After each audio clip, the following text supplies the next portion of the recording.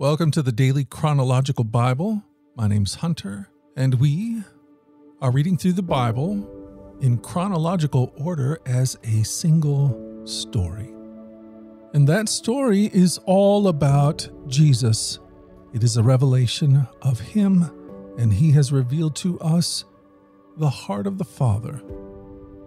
Today, October the 19th, we are reading portions of Luke's Gospel, chapters 14 through 17, and John, chapter 11. We're reading from the New Living Translation. This is the word of the Lord. Luke 14, beginning in verse 25. A large crowd was following Jesus. He turned around and said to them, "If you want to be my disciple, you must by comparison hate everyone else. Your father and mother, wife and children, brothers and sisters, yes, even your own life. Otherwise you cannot be my disciple. And if you do not carry your own cross and follow me, you cannot be my disciple. But don't begin until you count the cost, for who would begin construction of a building without first calculating the cost to see if there's enough money to finish it? Otherwise, you might complete only the foundation before running out of money, and then everyone would laugh at you.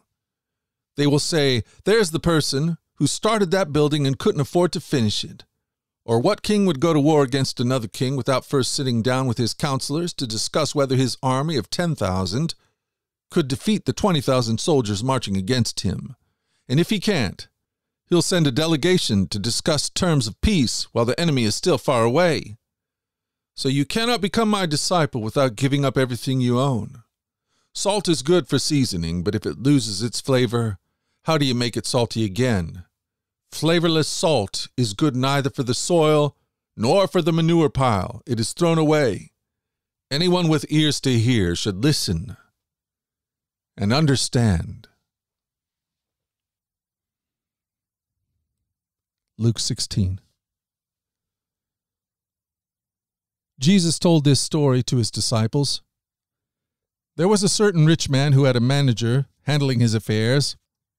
One day a report came that the manager was wasting his employer's money. So the employer called him in and said, "What's this I hear about you? Get your report in order because you're going to be fired." The manager thought to himself, "Now what? My boss has fired me. I don't have the strength to dig ditches, and I'm too proud to beg. I know how to ensure that I'll have plenty of friends who will give me a home when I'm fired." So he invited each person who owed money to his employer to come and discuss the situation. He asked the first one, "How much do you owe him?" The man replied, "I owe him 800 gallons of olive oil." So the manager told him, "Take the bill and quickly change it to 400 gallons.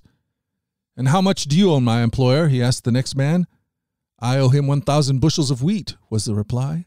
"Here," the manager said, "take the bill and change it to 800 bushels. The rich man had to admire the dishonest rascal for being so shrewd. And it is true that the children of this world are more shrewd in dealing with the world around them than are the children of the light. Here's the lesson. Use your worldly resources to benefit others and make friends. Then when your possessions are gone, they will welcome you to an eternal home. If you are faithful in little things, you will be faithful in large ones. But if you are dishonest in little things, you won't be honest with greater responsibilities. And if you are untrustworthy about worldly wealth, who will trust you with the true riches of heaven? And if you are not faithful with other people's things, why should you be trusted with things of your own? No one can serve two masters, for you will hate one and love the other. You will be devoted to one and despise the other. You cannot serve God and be enslaved to money." The Pharisees, who dearly loved their money, heard all this and scoffed at him. Then he said to them, "You like to appear righteous in public, but God knows your hearts. What this world honors is detestable in the sight of God. Until John the Baptist, the law of Moses and the messages of the prophets were your guides. But now the good news of the kingdom of God is preached, and everyone is eager to get in. But that doesn't mean that the law has lost its force. It is easier for heaven and earth to disappear than for the smallest point of God's law to be overturned. For example, a man who divorces his wife and marries someone else commits adultery. and anyone who marries a woman divorced from her husband commits adultery. Jesus said, "There was a certain rich man who was splendidly clothed in purple and fine linen, and who lived each day in luxury. At his gate lay a poor man named Lazarus, who was covered with sores. As Lazarus lay there, longing for scraps from the rich man's table, the dogs would come and lick his open sores. Finally, the poor man died and was carried by the angels to sit beside Abraham at the heavenly banquet. The rich man also died and was buried, and he went to the place of the dead. There in torment he saw Abraham in the far distance with Lazarus at his side. The rich man shouted, 'Father Abraham, have some pity. Send Lazarus over here to dip the tip of his finger in water and cool my tongue. I'm in anguish in these flames.' But Abraham said to him, 'Son, remember that during your lifetime you had everything you wanted and Lazarus had nothing. So now he is here being comforted and you are in anguish. And besides, there is a great chasm separating us. No one can cross over to you from here, and no one can cross over to us from there.' Then the rich man said, 'Please, Father Abraham, at least send him to my father's home. For I have 5 brothers, and I want him to warn them so they don't end up in this place of torment.' But Abraham said, 'Moses and the prophets have warned them. Your brothers can read what they wrote.' The rich man replied, 'No, Father Abraham, but if someone is sent to them from the dead, then they will repent of their sins and turn to God.' But Abraham said, 'If they won't listen to Moses and the prophets, they won't be persuaded even if someone rises from the dead.'" Luke 17.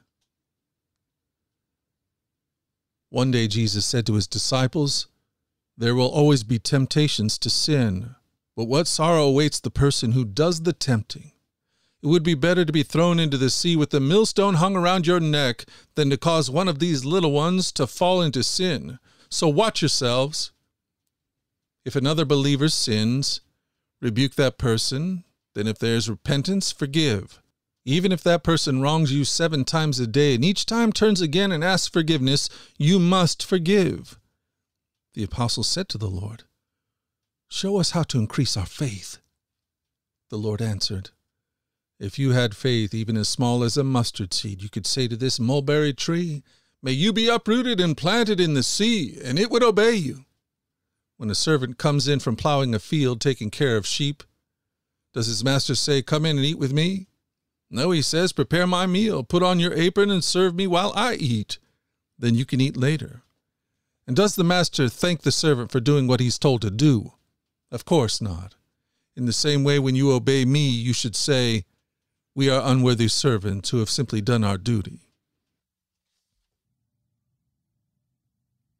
John chapter 11.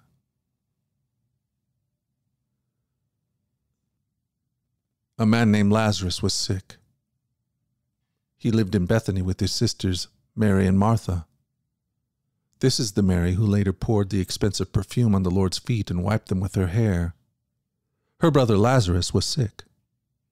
So the 2 sisters sent a message to Jesus telling him, "Lord, your dear friend is very sick." But when Jesus heard about it, he said, "Lazarus' sickness will not end in death. No, it happened for the glory of God, so that the Son of God will receive glory from this." So although Jesus loved Martha, Mary, and Lazarus, he stayed where he was for the next 2 days. Finally, he said to his disciples, "Let's go back to Judea." But his disciples objected. "Rabbi," they said, "only a few days ago the people in Judea were trying to stone you. Are you going there again?" Jesus replied, "There are 12 hours of daylight every day. During the day people can walk safely. They can see because they have the light of this world. But at night there is danger of stumbling because they have no light." Then he said, "Our friend Lazarus has fallen asleep, but now I will go and wake him up." The disciples said, "Lord, if he's sleeping, he will soon get better." They thought Jesus meant Lazarus was simply sleeping, but Jesus meant Lazarus had died. So he told them plainly, "Lazarus is dead, and for your sakes I'm glad I wasn't there. For now you will really believe. Come, let's go see him." Thomas, nicknamed the twin, said to his fellow disciples, let's go too and die with Jesus." When Jesus arrived at Bethany, he was told that Lazarus had already been in the grave for 4 days. Bethany was only a few miles down the road from Jerusalem, and many of the people had come to console Martha and Mary in their loss. When Martha got word that Jesus was coming, she went to meet him, but Mary stayed in the house. Martha said to Jesus, "Lord, if only you had been here, my brother would not have died. But even now I know that God will give you whatever you ask." Jesus told her, "Your brother will rise again." "Yes," Martha said, "he will rise when everyone else rises at the last day." Jesus told her, "I am the resurrection and the life. Anyone who believes in me will live, even after dying. Everyone who lives in me and believes in me will never ever die." "Do you believe this, Martha?" "Yes, Lord," she told him. "I have always believed you are the Messiah, the Son of God, the one who has come into the world from God." Then she returned to Mary. She called Mary aside from the mourners and told her, "The teacher is here and wants to see you." So Mary immediately went to him. Jesus had stayed outside the village, at the place where Martha met him. When the people who were at the house consoling Mary saw her leaving so hastily, they assumed she was going to Lazarus' grave to weep. So they followed her there. When Mary arrived and saw Jesus, she fell at his feet and said, "Lord, if you had been here, my brother would not have died." When Jesus saw her weeping and saw the other people wailing with her, a deep anger welled up within him, and he was deeply troubled. "Where have you put him?" he asked them. They told him, "Lord, come and see." Then Jesus wept. The people who were standing nearby said, "See how much he loved him." But some said, "This man healed a blind man. Couldn't he have kept Lazarus from dying?"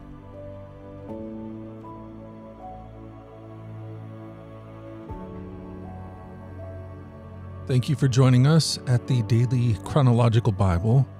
You can find the specifics of our reading plan in the 1-year Chronological Bible published by Tyndale Press. And discover more about our other podcasts at dailyradiobible.com, where people from all around the world come to join us in this journey through the Scriptures, where we allow the Scriptures to point us to the God who is love, the God revealed to us fully in Jesus. Again, that website is dailyradiobible.com. Subscribe or follow wherever you get your podcast.